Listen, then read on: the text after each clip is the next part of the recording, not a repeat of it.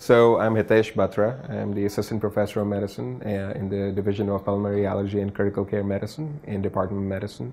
I joined faculty here in 2015. I'm the Director of Interventional Pulmonology and Pleural Disease Program. Today we did two bronchoscopies, both of which were for a lung nodule.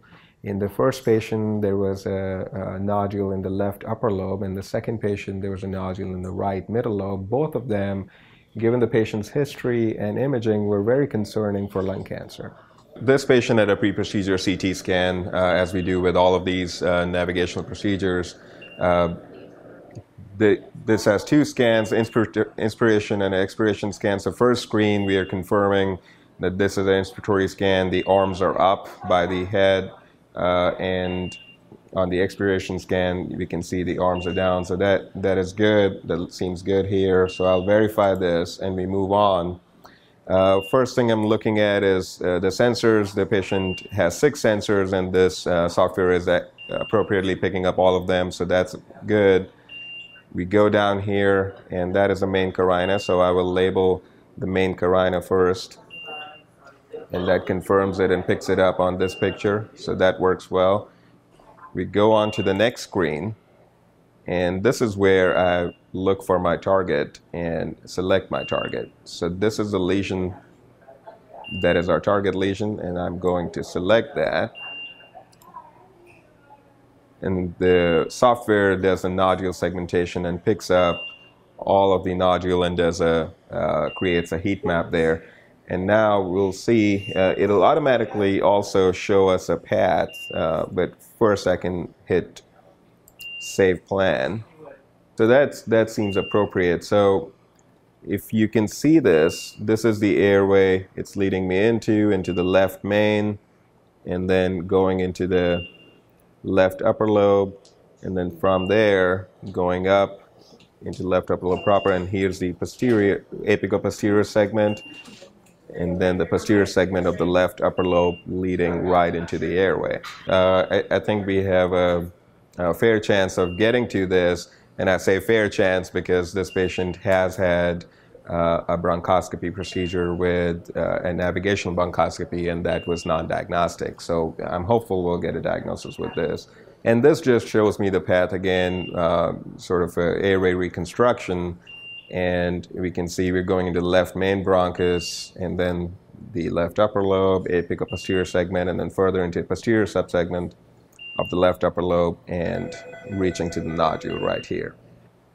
So that looks good. So this screen shows if they're with the motion, with inspiration and expiration, if there's significant motion in the nodule, there could be a mismatch where we are picking up the nodule and where it actually is. And then we can adjust for it. In this case, it seems like the motion, even though it is about 12 millimeters, all that is not affecting the nodule location and the airway leading to it, so we don't need to make any more adjustments here. And then you can actually pull up this rendering here, Dr. Batra, and it gives you target motion, which is pretty critical for your cases. It absolutely is. And this system allows us, it has a feature called respiratory gating. And that allows for us to see motion of the nodule in inspiration and expiration. And we can accordingly do biopsies according to the motion of the nodule.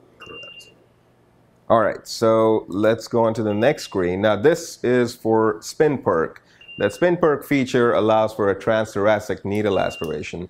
In this case, we will not be doing this. There's really not a good place to do it in this patient.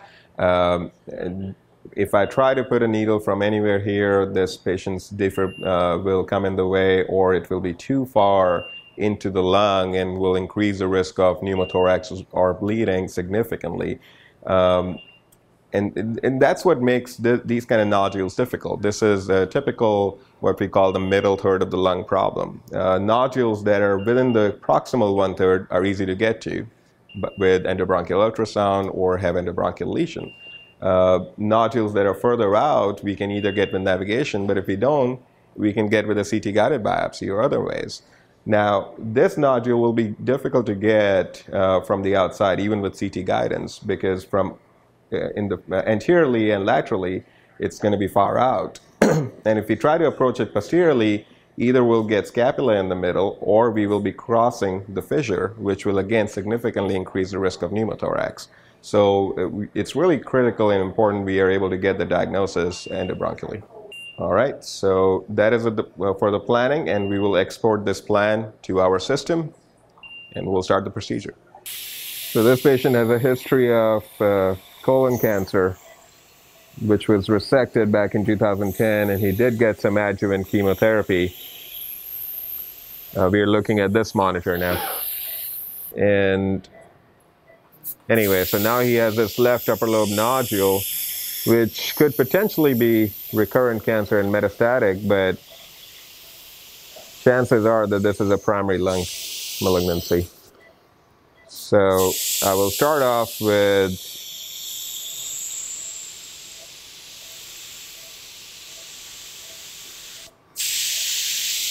the 11R. I see 11R lymph node here. I will let you know in just a moment. I see a 4R lymph node there.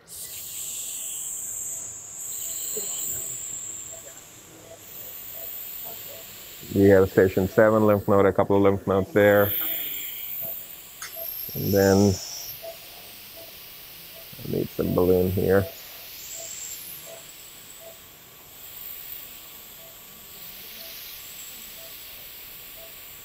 And then we have 4L lymph node there. And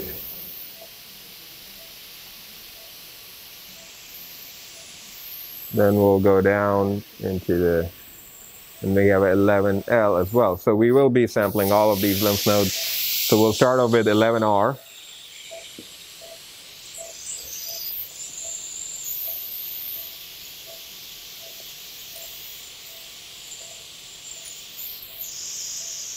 So I'm measuring my sheath there, and it's just inside the port, or just inside the view from the camera, which means it's outside this working channel.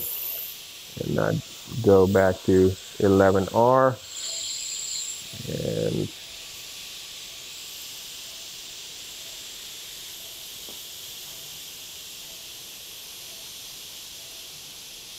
all right. Take the salad out, please. Might be easy to come from. Yeah, take it out. Yeah, that's good. Yeah.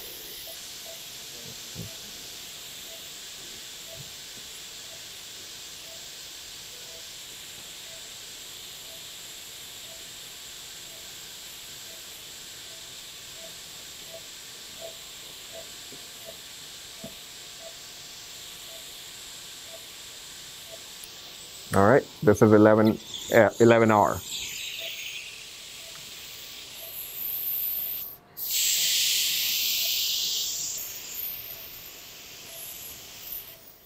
R is negative and a good ass grip.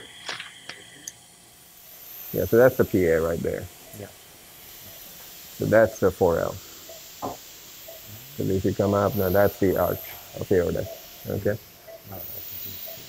So that's the PA. Now if you go further down, then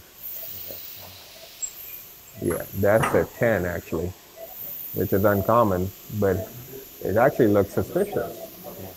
So it might be positive there. But anyway, so we are going to 4L now.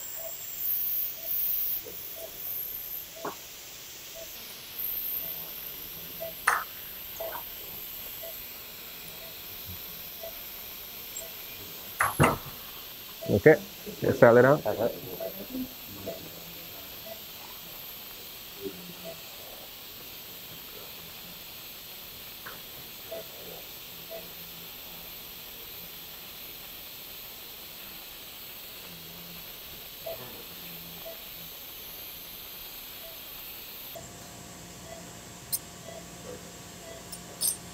Station 7 is negative and good ass grip.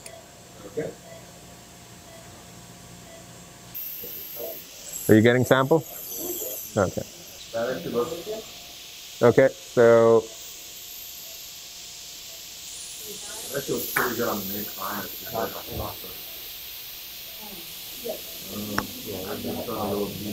Yeah. Okay. Yeah, hold on. So open.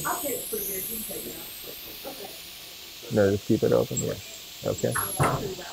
Okay. And yeah, that's. Hold on. Let me tell you. Okay, that's where I am on the carina. You can see it. So right around my Yeah, mouth is. that's good. You're still there? Yeah. Okay.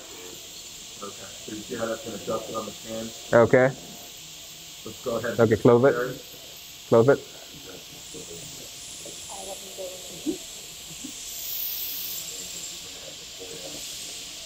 So this is the right secondary carina.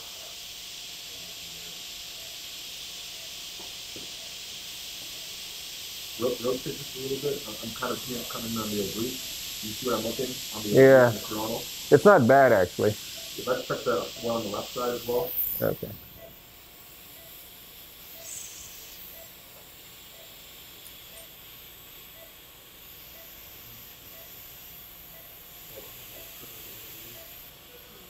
And I'm looking at the axial. When you rotate, you sort of see it come in really nicely.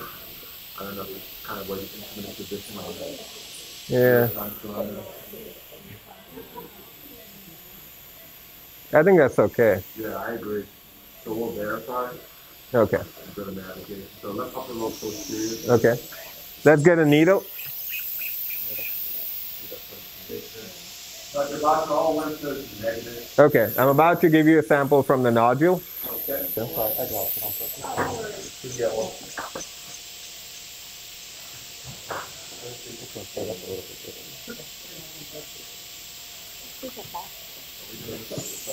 All right, let's go to our nodule.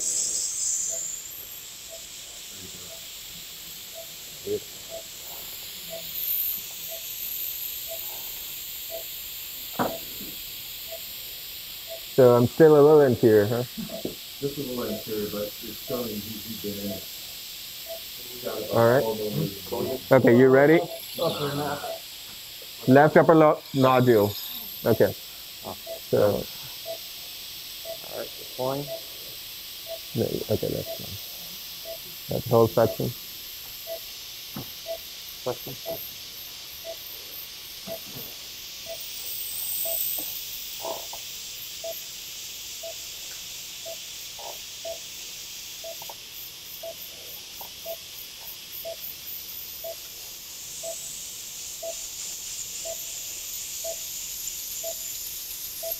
That's nodule, Dr. Batra. I would just a couple more passes before we jam it up essentially. Okay. Needle section off. Needle back. Needle back. All right. You kind of have to put the needle into the scope and get it to the tip before I navigate, because when I'm making acute curves like that, it's very difficult to make the needle bend through a curved scope. The needle is in, but it has blurred my camera a little, but that's good. So we'll get it right to the edge. And now I will drive to this. So this is the main carina, left main. This is the left upper lobe, that's lingula. This is the inferior segment. This is the apical-posterior. And then here's the posterior. And then within that, I see 3 more segments, subsegments. The one right there in the middle.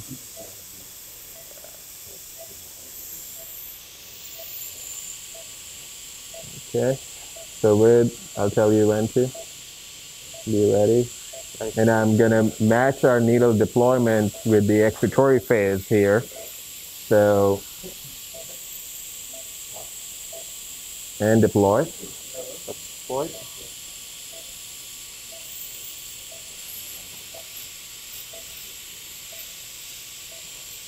I'm right at the edge of the lesion.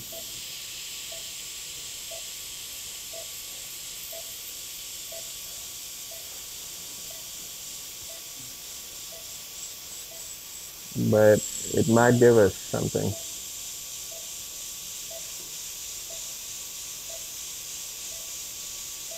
As you can see here, this is a fly-through view that shows us the nodule, and those are the three planes, axial, oblique, and another oblique. That just gives me different plane in which my needle is, different planes in which my needle is moving. And showing my proximity of the needle tip. The center of this thing over there, that's the needle tip. And this is the needle tip right here. And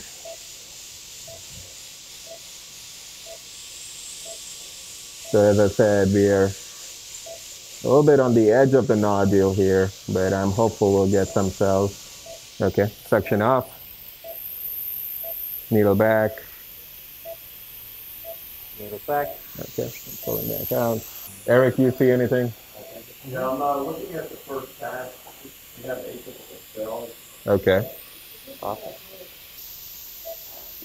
So when we compare, of course this data is old, but when we compare needle versus brush versus forceps biopsies, needle biopsies aspirates tend to have a slightly higher diagnostic yield than forceps biopsies, and which in turn are better than brush. Of course, the best diagnostic yield is if we combine all modalities. So that's what we'll do here. Is that because forceps can crush the sample a little bit? That, and then sometimes it's not necessarily in the bronchus. The needle can actually go through the airway wall, essentially. And okay, hold the scope there, and be ready to deploy. I'll tell you when. Okay, now. Push the needle in. Yep. Okay. Needle out. Oh, pull some suction back.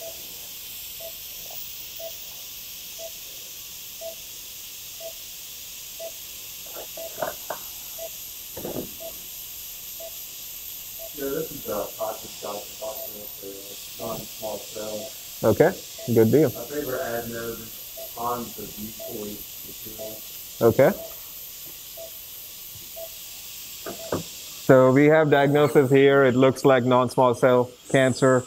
This is likely lung cancer, but given its history of colon cancer, I'm going to get more tissue so that we can do immunohistochemistry to confirm diagnosis. And this patient is not a surgical candidate if this turns out to be primary lung cancer because of his severe emphysema and poor functional status. He's already seen our thoracic surgeon.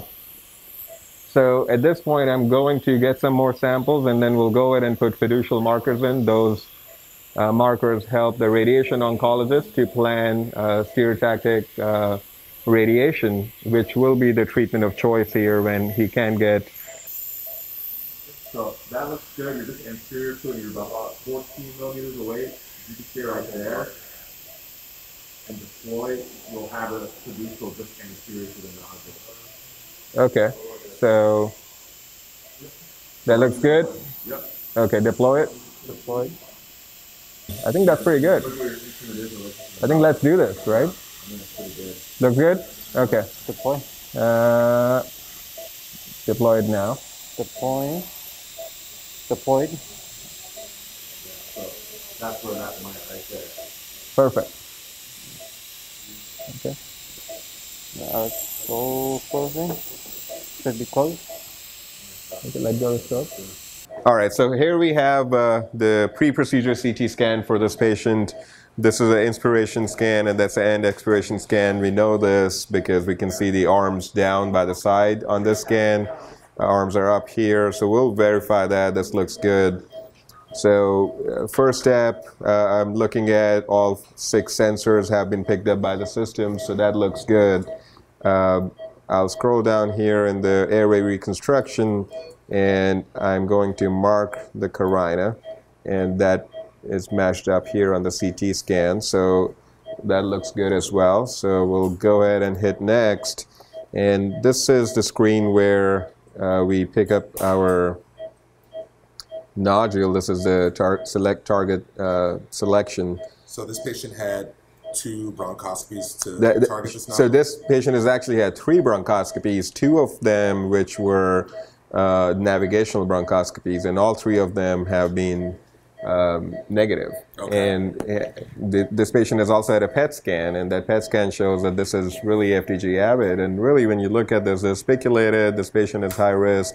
She has more than 60 pack year smoking history, and it's lighting up on PET. So this is likely to be malignant. So we'll try and get to it and hopefully make a diagnosis. So I'm selecting the target here, and the software does nodule segmentation on its own, and you can see it picks up all of the nodule from superior to the inferior end, all of it. It automatically picks it up. Exactly what's going on here is this is the trachea, right main stem bronchus, bronchus intermedius, going into the right middle lobe bronchus, then into the lateral. And within the lateral, it seems like there's a more lateral subsegment, and sort of going apically from there. That branch goes right into that nodule. So there is an airway going to it, and that makes me feel better about this. But this is going to be a very awkward angle to take, so we may not be able to engage our instruments.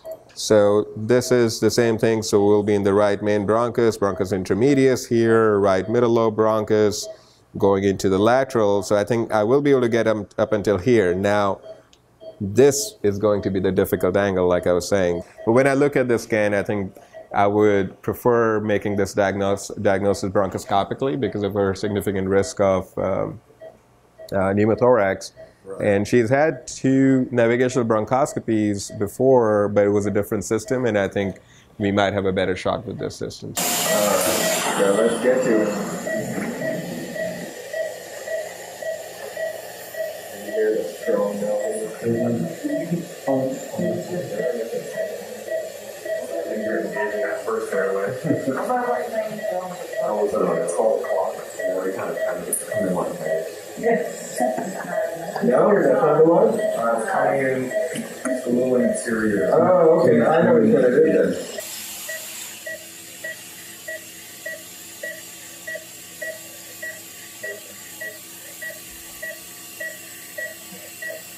Yes. Right in it. Right in it. Okay, here's the problem. Can you do a touch press with a forceps biopsy? Can you look at it? Okay. Mm-hmm. I need the possible needle to do that.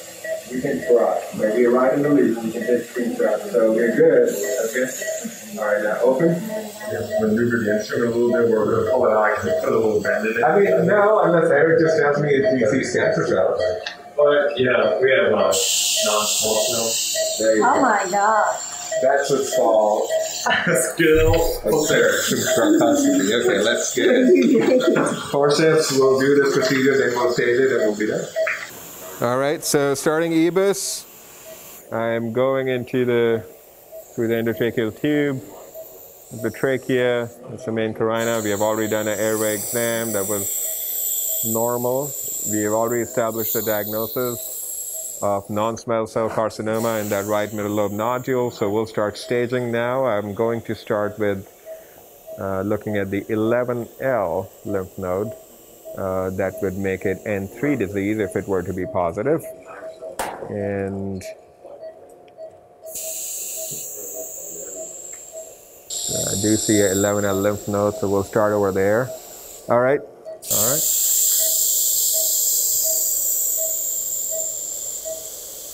All right. Whew.